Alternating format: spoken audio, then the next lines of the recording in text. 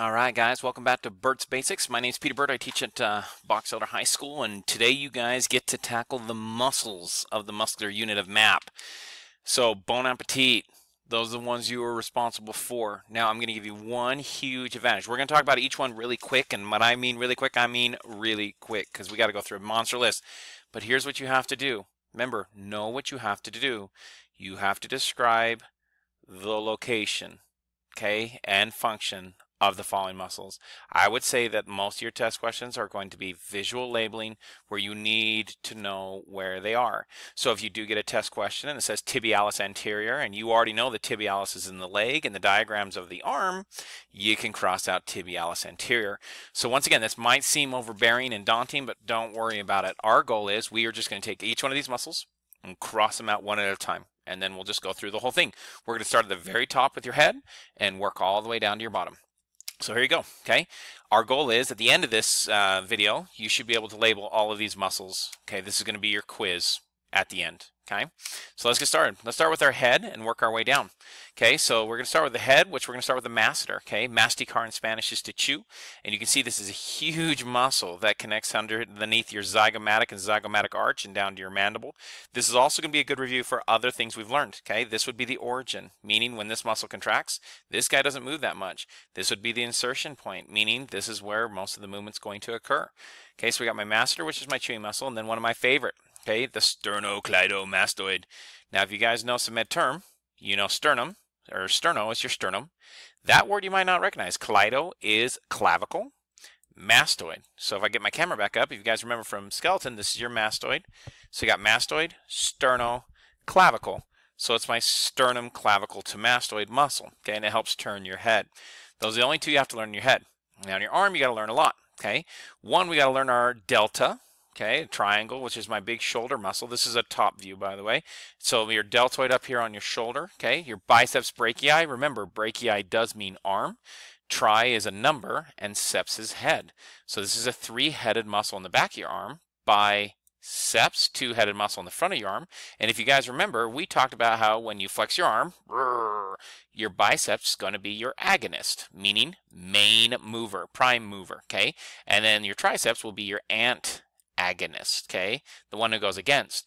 Do you remember how we had another word called called synergist? That's what this guy is. Your brachialis is a synergist for your biceps brachii. He helps with the flexion of the arm, but he's not number one, so he is a synergist instead of a agonist, okay? Then we keep going down the arm, and we have my brachioradialis. This is my arm radius muscle. So whenever you hear radialis, you got to get it next to the radium. Now let's talk about these muscles of your forearm. This picture's okay. I like this picture a lot better. In your forearm, you guys have flexors and extensors. So if we kind of look at the camera really quick, okay?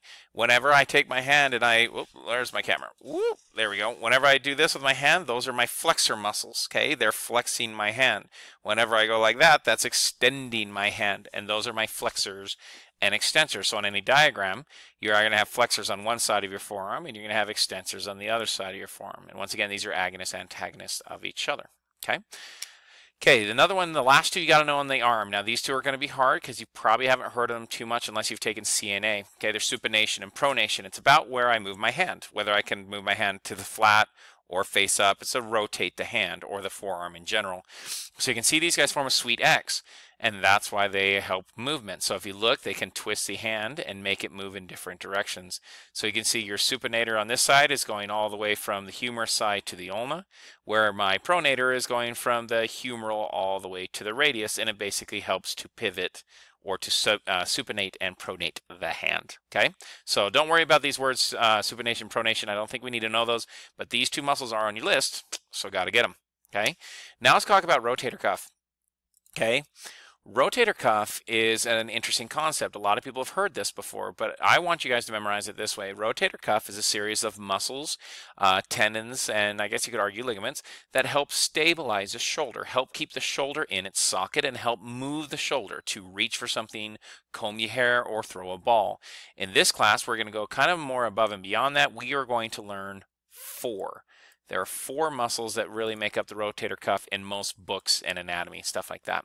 So I want to show you the four, but to get this, you have to know this word right here. On the scapula, on the posterior side, so let me move my head, okay, on the posterior side, this guy right there, okay, you can actually grab him. It's this little ridge right here on your scapula, okay? We call that the spine of the scapula. Now, the only reason why that would help you is because we have a muscle above the spine and we have a muscle below the spine. And I think that's going to help you understand what we're doing, okay? So if we look, if I'm above the spine, we call it the supraspinatus muscle. Above spine, supraspinatus, okay? Now if we go below the spine, okay, we call that the infraspinatus, inferior, superior, okay, below that. Okay, then we have a teres muscles. We have teres major and teres minor, but on your list you only need to know minor. There's a teres muscle that also is on the posterior side of the arm to help move it, stabilize the arm and kind of give you a backwards motion as well. And then underneath the scapula, below the scapula is our fourth muscle, which is called my subscapularis. So let's go through them again. 1, supraspinatus, above the spine. 2, infraspinatus, below the spine. Okay. 3, under the scapula. We call him subscapularis. And the hardest one for you guys to remember is your teres muscles, okay, teres minor. Those make up my rotator cuff. So if someone actually hurts their rotator cuff, it could be any one of those 4 muscles or associated ligaments and tendons in that vicinity, okay. Trapezius, okay, trapeze is a huge muscle, okay, on your shoulder. Remember, these are your origin insertions. Don't need to know these. I just want to show you how big it is. I mean, the origin is occipital, cervical, thoracic vertebrae, okay. Then it goes around to your scapula, and don't forget, it also goes around to your clavicle. So if you're getting a massage, this red muscle right here is still your trapezius, okay. Pectoralis major, that's your big chest muscle right here. Once again, he's a main mover. Remember, insertion is mover of the arm, pectoralis major. Okay, latissimus dorsi, okay, dorsi is your back, okay, these are commonly called your lats, okay, lats and lats, okay, and these also, crazy enough, insert on your humerus. So these guys come all the way around and insert on the other side, underside of your humerus. So this is your traps, huge back muscle, lats, bigger back muscle, more in the lumbar region. Okay, deltoid we already did. Okay, that's your shoulder muscle right here. Okay, I just like Arnold, so there's an Arnold picture for you. Okay, we already did biceps, we already did triceps. Now let's do core muscles. Okay, now even though it might be a good idea to learn all of these, you only need to learn 2. Okay, so let's talk about rectus abdominis. So here's my rectus abdominis. Okay, rectus is, sorry, someone came in. Rectus is straight, so your rectus is your straight abdominal muscles, which you guys commonly call your 6-packs and stuff like that. Now we have my external obliques. Now, external is on the outside, right? So these are all my external obliques right here, and you can see they're angled. But if you have an external, you for sure know you're going to have an internal, okay? So, but on your list, you only need to know external obliques, because these are the ones on the angled on the side, okay? So those are my other ones. So there's your internal obliques, and then transversus abdominis, not on your list, but you know transverse is going across. So if you kind of look at this, can I just kind of do something stupid? Rectus straight, transverse across, external going downward angle, internal going upward angle, and that's why they call it your core. So working your core, man, you got to work your core in every way possible because muscles are going in every different direction.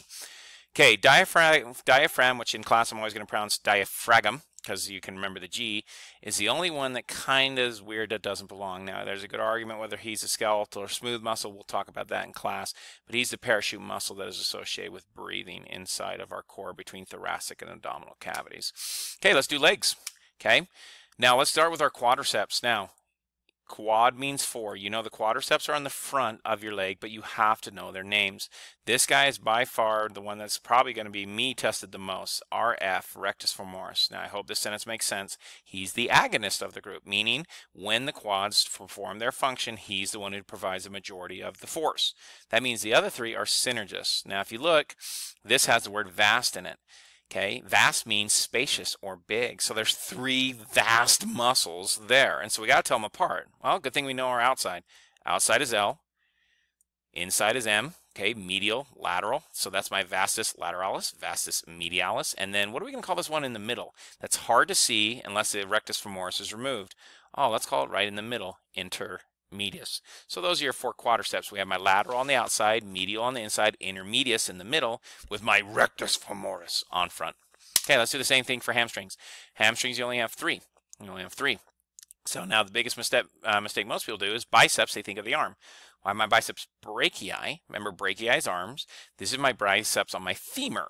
Femur being the large bone in your thigh. So this is my biceps femoris, okay? He tends to be considered your agonist, okay, down here.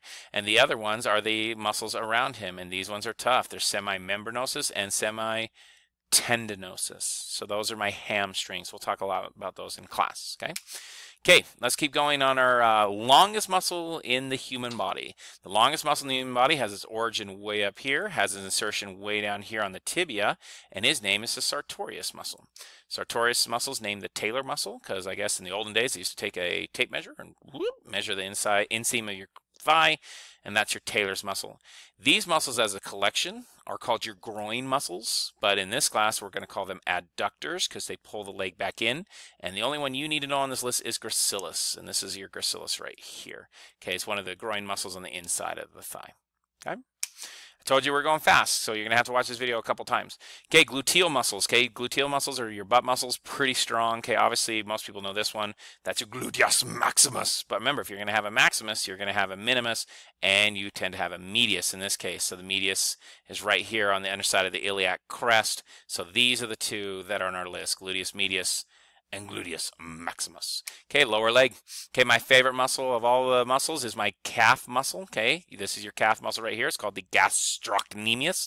Okay, he is my agonist. Okay, he actually goes in and has an origin on the femur, way up high.